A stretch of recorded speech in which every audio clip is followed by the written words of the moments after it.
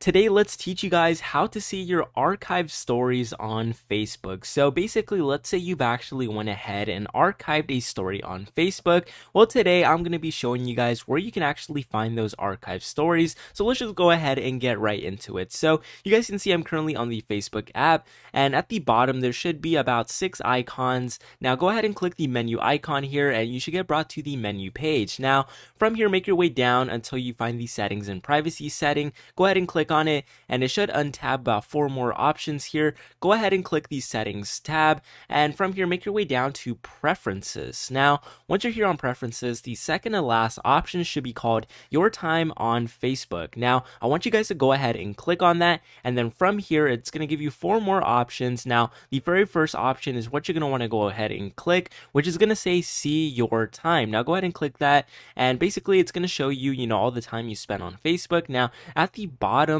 of the page here, there should be an activity log. Go ahead and click on that. Now from here, you're going to want to go ahead, and there's going to be even more options right here, right? So make sure you guys head over to the third option, which says interactions, and then go ahead and click the little arrow right here, and go ahead and just pretty much go all the way down until you see the archive stories tab, and go ahead and click on it. Now right here, you should actually be able to see all of the archive stories that you've actually had here on Facebook.